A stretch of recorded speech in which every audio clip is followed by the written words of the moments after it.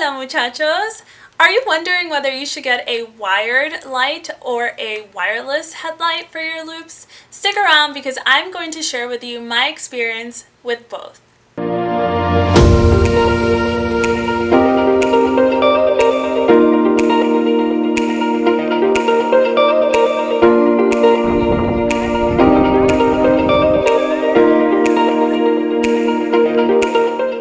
I'm sure if you saw my last loupes video, I know that had a lot of information in it, but I'm so glad that it was helpful for so many of you going through the process, and I got so many DMs and comments that let me know that you guys really found it helpful. So if you guys still have any more questions about that, feel free to DM me. But today I wanted to make an even quicker video about lights, because lights are a little bit less technical than the actual loupes, but it's still something important to consider. So one of the things is you don't necessarily have to choose the same loupes company that you got your loupes from for your lights. So your lights can be mixed and matched, and that's kind of what I did initially. I purchased a wired headlight, and this is from a company that I don't want to mention because I actually want to talk about pros and cons. I basically got a wired headlight like this, and so this hooks on to the front part of your loupes. One of the nice things as to why I went with a wired headlight in the beginning was because, first of all, I was going to be in the sim lab, so I was using it a couple of times a week, not a full day in clinic or anything like that. And so honestly, I wanted something that I didn't have to charge that often. Of course, I, not knowing that much, thought that this would be perfect because it's really not adding that much weight to the loupes.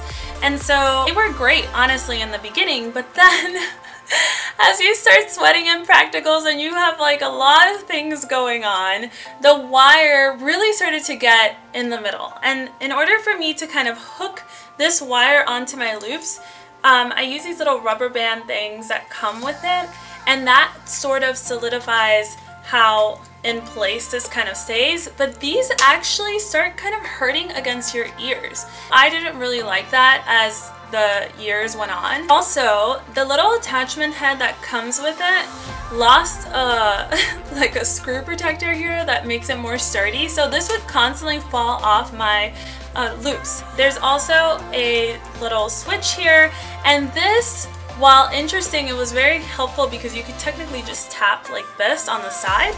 It's also something that got in the way because I would randomly, just make motions and this would kind of turn off, or if it ever turned on the underside, it would just hit against my head. So it would end up turning off my headlight even when I didn't want to. So one of the only great things that I found about the wired headlight was just how light it was, and also the battery life. The battery life was great. I could go sometimes, weeks without charging it because, again, I wasn't in clinic full time, and so it was just something that I could forget about. If you are in clinic full time, then it would probably last you something like a couple of days, but not necessarily a week. So those were the concerns with that light. It was nice battery life, weightless, but at the same time, it literally got in the way of everything. The little attachment things to keep it on were rubbing on my head, on my face. Sometimes it would just turn off by itself. And so in comes the wireless headlight. This time for the wireless headlight, I did go with Q Optics, and I'm so glad that I did,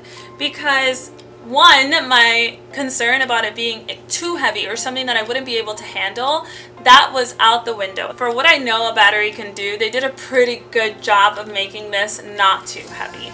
And another thing that I love about it is just the range of motion of that light. So if you notice, this kind of just like moves so well. And what I found with my light was just like, yes, I could attach it, I could move it places, but it just felt, because I had this issue with that screw kind of falling out, it just made things very, very difficult. So what's interesting is I spent my time in sim with a wired headlight, and now since I started clinic, I'm using a wireless headlight. And honestly, it's been such an incredible experience. It's my first time in a human's mouth, first few weeks doing restorative, moving into doing a lot of different things. And this wireless light has been a godsend. I'm already sweating because of so much PPE because of COVID. Plus I have a patient in my chair. Plus I'm getting checks from doctors running around. I love the fact that I don't have to keep touching my wire. I love the fact that this is so easy to position. I love that it is just something that works so well right now with my current lifestyle. And my whole apprehension of not being able to charge it enough, so I would always be kind of SOL, not true. This actually is something that motivates me. So yes, I do have to charge it more often. I will say that is one of the cons. I have to charge it way more than I did my battery pack that's wired, but it's totally worth it every single day because honestly it gives me so much range of motion, and a lot of people come up to me in the clinic and ask me, hey, how do you like the wireless light? And I always tell them that I'm having a good experience with it. Obviously battery life is the only thing that I would say would be something to consider if you're thinking about one or the other. I started with the wired light and you know it fit me at the time, and now I've moved on to the wireless light. So just keep an eye out for what's important for you. What is your personality like? Are you gonna charge this? That's all really important. If you guys are looking for a wired one, Q Optics has some great wired ones as well. Some of the nice things about wired ones as well is that sometimes they have a lot of different light settings. So think about the line of work that you're in as far as dentistry and how much you need your light to be versatile. Do you need to have different settings of light to prevent any kind of washout when you're, you know, color matching? So I hope that this was helpful. If you guys love it, go ahead and share it with a friend. If you have any questions, feel free to reach out to me. If there's a topic you'd like for me to talk about, go ahead and send me a DM. If you don't want to miss another video, go ahead and hit the notification button so you'll never miss a video again. Thank you guys, and I will see you guys next time.